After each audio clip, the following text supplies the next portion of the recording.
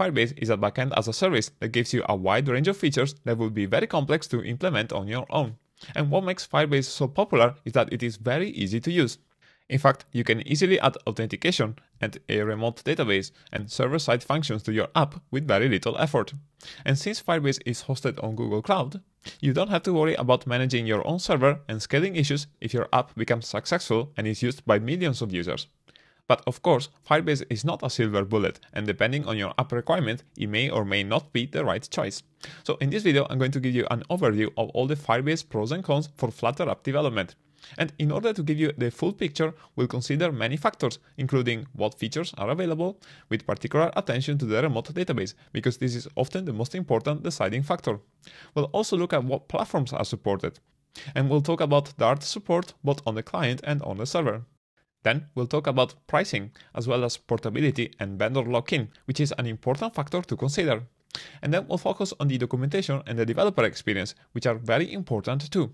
And we'll wrap up with a summary of the pros and cons, so you can decide if Firebase is right for you. Okay, so let's get started.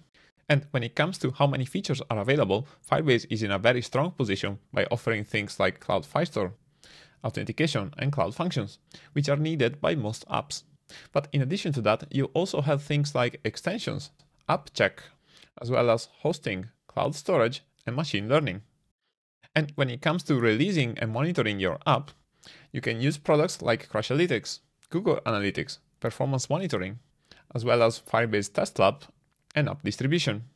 And also you can engage with your users using features like remote config, A/B testing, cloud messaging, dynamic links, and in-app messaging. And the bottom line is that for the vast majority of apps, Firebase is likely to offer all the features you need. But as they say, the devil is in the details, and one of the most important things to consider when starting a new project is what kind of database you need. And if you use Firebase, the most popular option is Cloud Firestore, which is a NoSQL database. And what I really like about Cloud Firestore is that it is very easy to use and comes with useful features like real-time listeners, caching, and offline mode, which are definitely things you want from a modern database. In fact, real-time listeners are my favorite feature and make it easy to sync your data across multiple devices and rebuild your UI automatically when the data changes on the backend. And on top of that, offline support is enabled by default on mobile, because the Cloud Firestore Client SDK caches every document that is received from the backend. And this means that Cloud Firestore will work smoothly when your users go offline for a couple of seconds, or minutes, or days.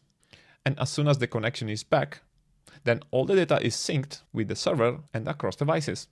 So overall, real-time listeners, caching, and offline mode are some great advantages that come out of the box, and not something that you would want to implement in your own custom backend. With that said, Cloud Firestore has some disadvantages too.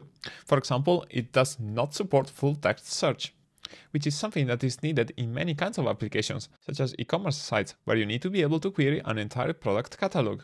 So keep in mind that if full text search is important to you, you may need to use external services like Algolia, which can be integrated with Firebase. And since this is available as a Firebase extension, it is quite easy to set up. But it's also relatively expensive, at $1 per 1,000 requests. And it would be nice if we had full text search directly with Cloud Firestore without having to rely on third-party services. And another disadvantage is that when it comes to querying data, Cloud Firestore has some limitations.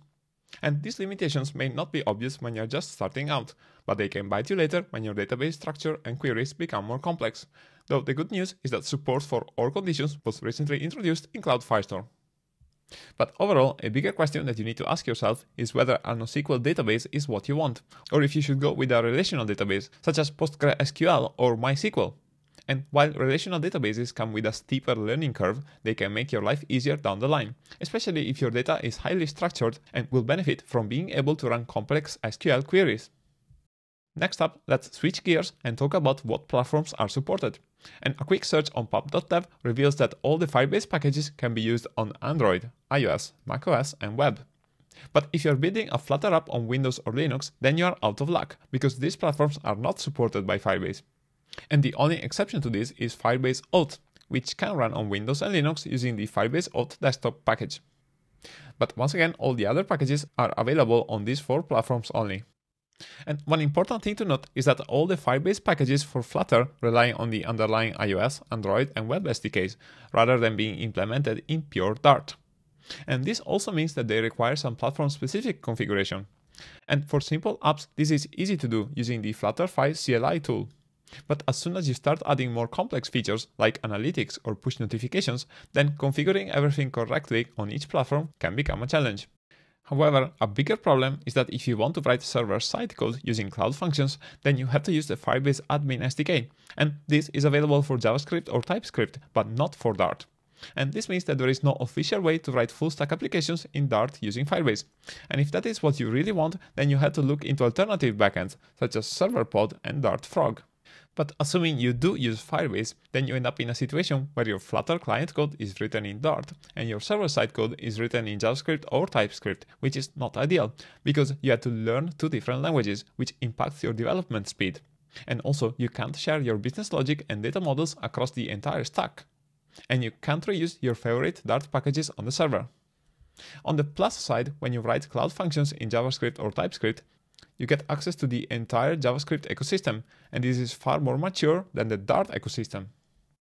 Next up, let's talk about pricing. And this is something that for some reason people are scared about, when the reality is that Firebase has a very generous free tier, meaning that for most hobby projects, your cost will be a big fat zero. And if you ever exceed the limits of the free plan, then your cost will scale up based on usage, but still remains very affordable. And in any case, most Firebase products include a usage tab, where you can see the usage for any given period. And there's also this usage and billing page, where you can see a breakdown of all your billable metrics. And for extra peace of mind, you can go to your Google Cloud account and set budgets and email alerts if your usage exceeds certain thresholds. And the biggest takeaway here is that pricing shouldn't really be your main concern.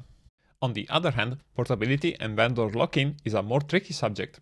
And one of the biggest drawbacks about Firebase is that Firestore is a proprietary database, and all your customers' data is stored on Google servers. And this means that if you ever want to migrate all your data to a different backend or host it somewhere else, then you are in for a world of pain. Though at least Firestore offers some options to back up your data using the Google Cloud Console. And you can use these options to export the entire database or select one or more collection groups, which will be saved to a Google Cloud storage bucket of your choice. Though keep in mind that you'll be billed for this based on the number of documents, reads and writes. And this brings us to the next drawback of Firebase, and that is that unlike other popular backends like Supabase, Firebase doesn't offer a self-hosted solution. And on one hand, this is not a big problem, since the whole point of a backend as a service is that you don't want to manage your own servers. On the other hand, all your data is hosted on Google servers, meaning that Google owns your data and not you, and you don't have full control over your backend. Next up, let's talk about documentation and the developer experience.